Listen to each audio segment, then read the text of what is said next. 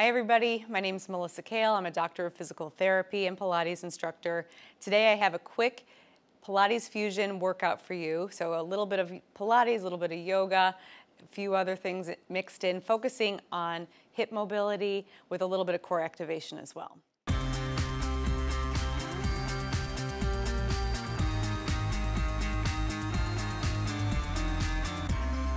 So we're going to start in standing with an active warm-up. Just get the body, get warm, get it ready to stretch and move. We're just going to march in place. So hands in front of you so you have a target. Stand up nice and tall with the shoulders back on your upper back. We're just going to lift one knee and then the other. We're going to add a little attention to it by activating your core, by pulling the belly in toward your spine and lifting your crown of your head to the sky. Take your time as you bring your foot down and see if you can put your foot back in the same place where it started. Good. Two more like this on each side. Shoulder blades low. Nice. And then we're going to change and kick your butt. Same attention to the abs, placing your foot in the same spot. Nice tall posture here. We're going to keep a little neutral spine position. So lumbar curve, just like so. Good. And then two more. Stretching the front of the thigh here. Last one. All right. Then step, feet a little wider than hip width apart, toes pointing out a little bit. We're going to bring your arms straight out to the side. Inhale, give your body a big stretch up toward the ceiling. And then exhale, we're going to reach the left hand down toward the right toe, leaning your hip way back behind you. Inhale, we'll stretch it up, and then down to the opposite side. Inhale to come up, exhale to come down. As you sit back in your lunge, you're going to keep most of your weight through the heel. Inhale and exhale. Reach it up and exhale on the way down. Getting a nice stretch to the inner thigh, your hip adductors as you come down into your lunge, and activating, warming up your glutes on your bent knee side and down. Now next one, you're going to pause and hold, finger to the floor. You can place all 5 fingers down and then reach your right hand up to the ceiling.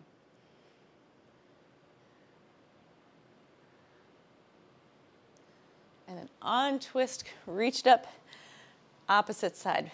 Let your fingers come down, reach that left arm up and look up toward the sky.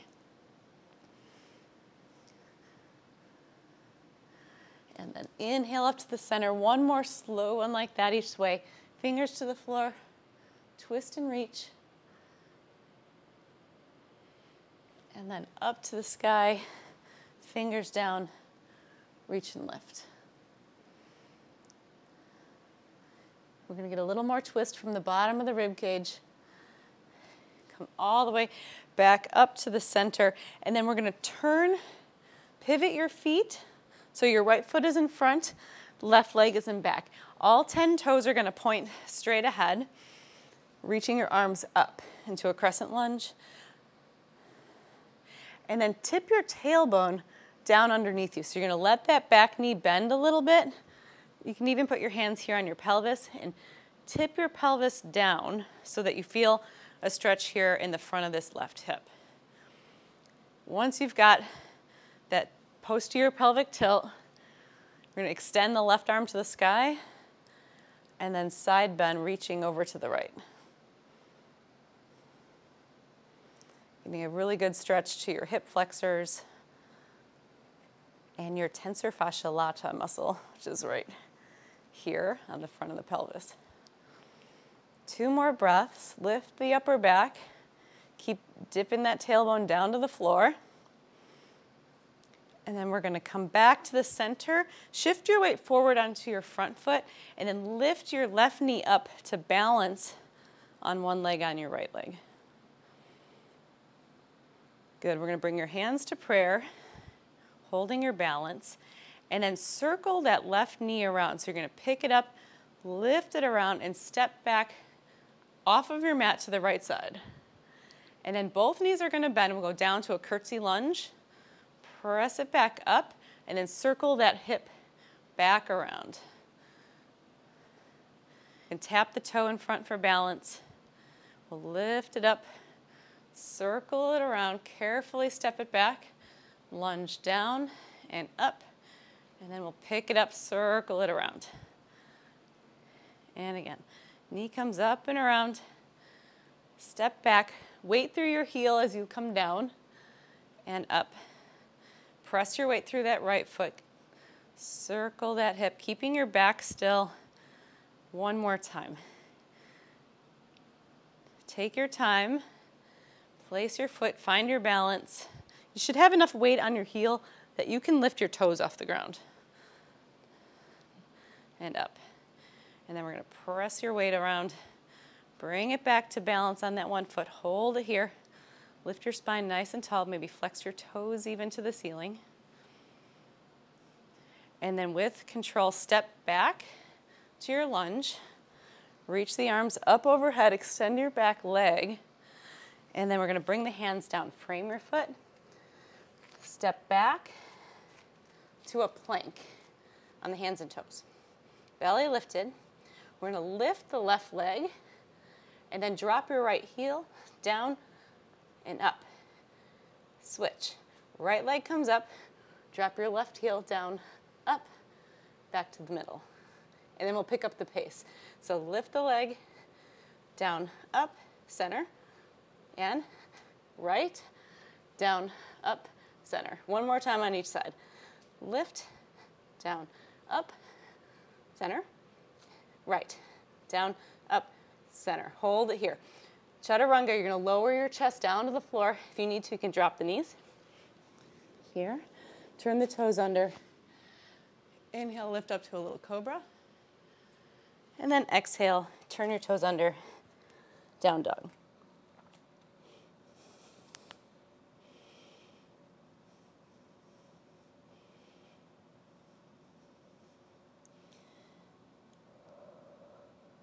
On your next exhale, we're going to walk your hands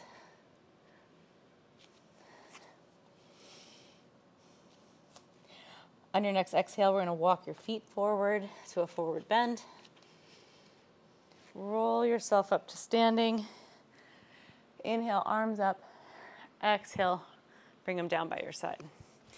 All right, then we're going to switch sides. So we're going to step back with your right foot to a crescent lunge. Arms up tall, right leg strong behind you. Take a full breath here, find your balance, and then we're going to bend that right knee, tip your pelvis forward until you feel a stretch here in the hip flexor on the right side. Then left hand to hip, reach your right arm to the left.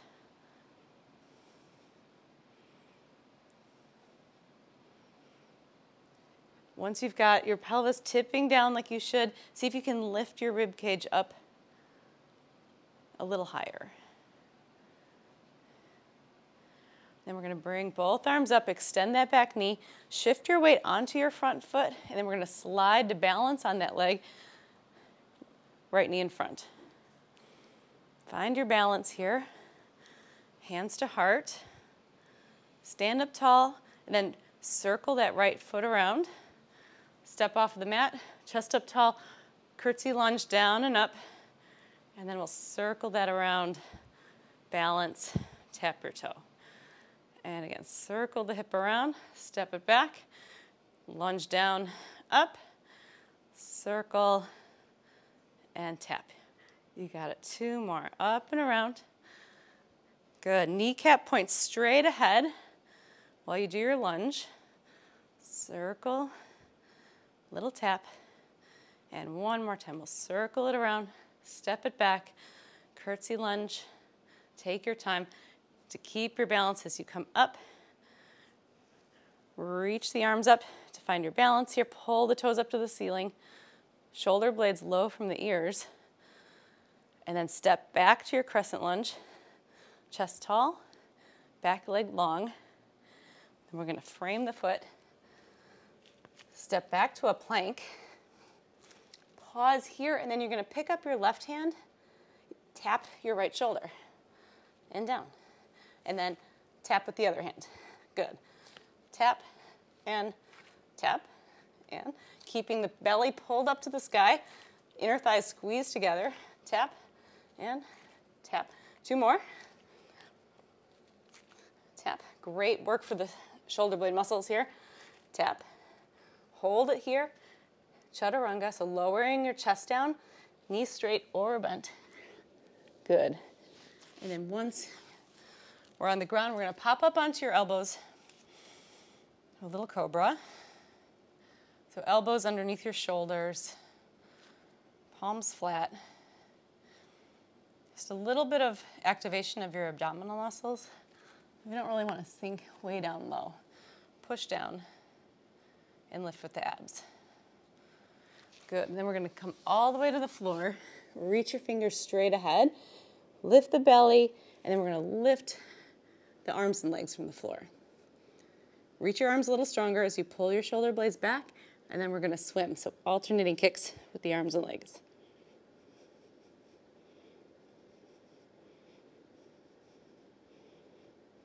You don't have to lift too high. Just hover over the ground and make yourself really long. Think about creating space for the discs in the back, creating space for your ribs, for all the nerves, letting them do what they need to do. Maybe extend the knees, extend the elbows a little bit more as you kick. Hang in there a little more. Right when it starts getting tough, that's when all the magic happens. 5 more seconds to go. 4, 3, 2, 1. Nice job. Bring it down. We're going to bring the hands into the shoulders and sit way back on your heels to a child's pose. Knees can go a little wider than your rib cage, so you've got some space.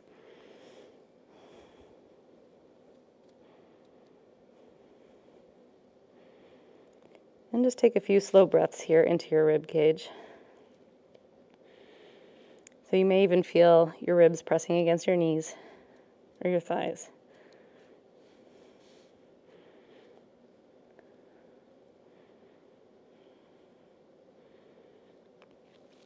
Then on your next exhale, we're going to come forward and then turn around to lay on your back. For a little bit of ab work, you're going to bring your knees up over your hips, pull the belly into your spine, and then curl yourself up.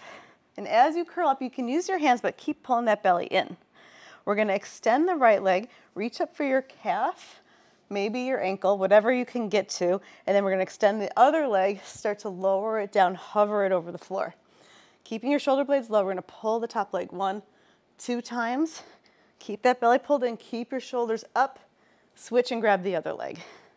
Elbows wide, exhale, exhale as you pull, switch, grab it, and pull. 1, 2, switch, and 1, 2.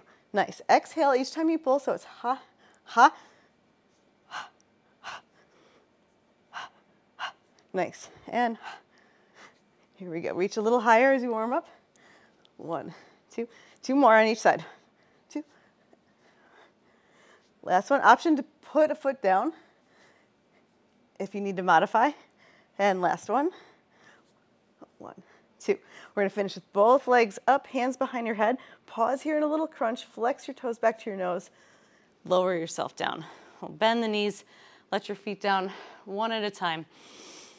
Let your arms rest by your side. And then we're going to finish with one of my all-time favorite hip stretches, supine pigeon stretch. So you're going to put your right ankle on your left knee, and then thread your hands underneath that right leg. Grab your left knee. Hands can go either on top of the shin or behind your thigh, whatever feels better.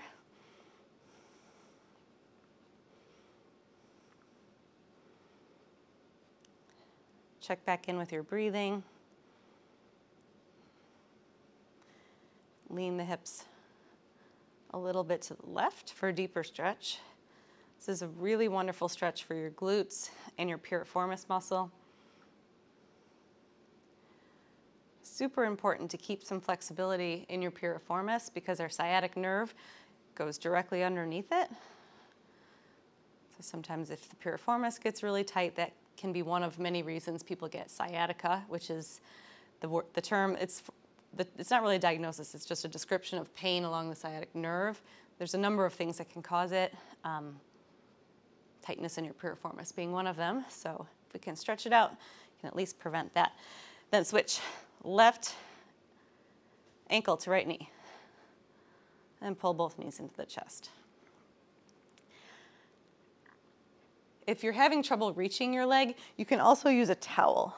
So towel behind the thigh, grab it here, and then just pull.